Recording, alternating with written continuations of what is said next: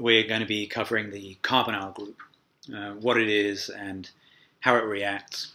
And this video is a little bit of background about the different functional groups that contain the Carbonyl Group and how to name a few of those. So the Carbonyl Group, as you'll know from the lectures, is our C double bond O group. And there are a bunch of really important and basic functional groups that contain this. The two that we're going to spend a lot of time on in lectures at the start would be ketones. And that's when the Carbonyl group is surrounded by hydrocarbon chains with no other functionality, essentially. If one of the side chains is an H, then we have an aldehyde. If something on, instead of the H, we have a Carbonyl group again with a hydrocarbon here, and we have an OH here instead, then this is our Carboxylic Acid. If instead of an OH here, next door to the Carbonyl, we have an O and then an alkyl group of some kind. So instead of an OH, we've got OR, where R is some hydrocarbon group. Then that's an ester. These are, I guess, the most common that we're going to do. There are a couple of others that we should just mention. Certainly in nature, the one that we see a lot is where the group that's joined to the carbon of the carbonyl is an NH2 or an amine group, and this becomes an amide. Very different chemistry from amines. This is an amide. And if we have the NH2 there, we call it a primary amide.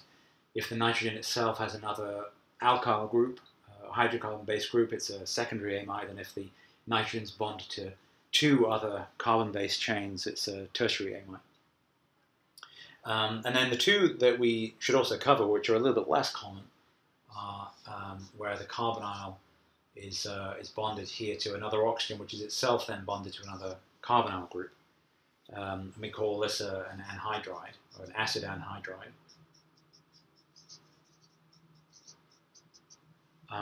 And the last one that we'll see a lot in terms of its use in synthesizing some of these compounds is where the carbonyl carbon is bonded to a chlorine, and we call this, often call this an acid chloride.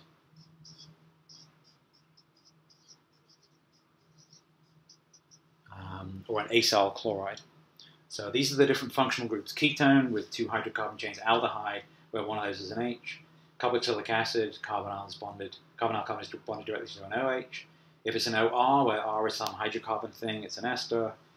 Amide, where the group bonded is nitrogen-based. And then the two less common ones that we see in terms of their reactivity, they're important, but we see fewer of them, are the acid anhydrides and the acid chlorides. Okay, so those are the different functional groups. We should just talk a little bit about nomenclature, about how we name some of these things. Now, in this course, we're only going to ask you about naming four of these, the four most common that I mentioned at the start. So the ketones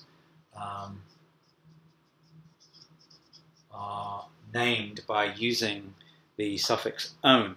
So we have on the end of our name, we put the word -one. So we have the same stem chain. So if the carbon chain is two carbons, we have this ethan beginning, and if it's three, it's propan. If it's four, it's butan. So the chains are the same as the ones we've seen for the hydrocarbons and the alcohols and the alkenes and everything.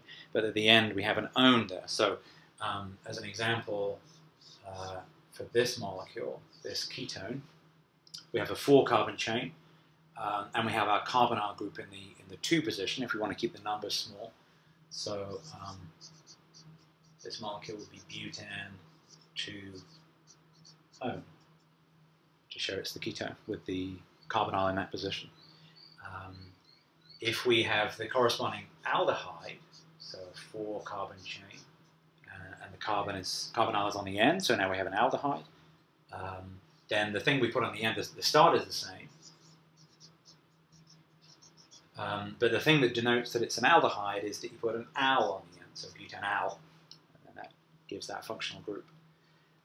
Just by extension, if we want to do a 4-carbon chain that is a carboxylic acid, then it's the same idea. Again, we have butane as the starting point, so it's the same kind of stem as the ones we've seen before, but the thing you put on the end is oic acid. So this is butanoic acid. So the stem is the same in each case, but you just change the ending to denote the different carbonyl-based functional group.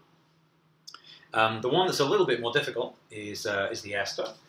I'll just run through that quickly. So as you'll see a little bit later in the course, an ester is, let's put a couple of carbon chains on here. The ester is made from two components. We actually synthesize it from, usually, we synthesize it from a carboxylic acid and an alcohol. We combine these things together under acid catalysis to give us the ester. So the name reflects this a little bit. What you do here is you name this molecule starting with the bit that came from the alcohol. So in this case, this is an ethanol component which is made to make this molecule. So we start the name by saying ethan. So this component's coming from ethanol. So the first part of the name is to use, as with methyl groups and ethyl groups and other alkyl groups, we start the name with the version of this fragment, which in this case is an ethyl fragment. And then the other part of the molecule, which came from the carboxylic acid, in this case is a 3-carbon chain. So we would use this as propanoic acid. In the ester, of course, it's not an acid, so we add a little thing on the end of the molecule to say it's an ester. So it's ethyl, propan, and then O8. And that O8 implies that we have an ester. So we start with this fragment, the alcohol. We perceive that the alcohol is here in the molecule, and we use this fragment term ethyl.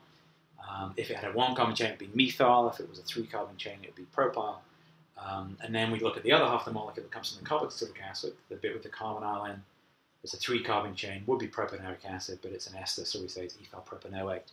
Then if you change the left or the right-hand side, you just change these stems, and you keep the O8 on the end. So as a one more complicated example, if we have substituted molecules, so if we have something like let's go back to our butanoic acid a second. The numbering of these chains and the numbering of substituents is based on, as you may expect by now, we put the functional group that dominates here, so the oic acid, in the 1 position, and we number the chain accordingly. So if we happened, here to have a methyl group in the 3 position or something, then you'd call this obviously 1, 2, 3, 4 carbon chain, so it's butanoic acid again. And to denote where the substituent is, you just put this up front, so 3 methyl butanoic acid. So that's a little summary of some of the carbonyl-containing functional groups that we'll come across. Aldehydes and ketones first of all, and then the derivatives of those, carboxylic acids and things like esters, and then how to name ketones and aldehydes and carboxylic acids and esters. We won't in this course ask you to name the amides and the acid chlorides and the anhydrides because they're a little bit more complicated. So we'll just limit it to these 4 functional groups. And that's everything.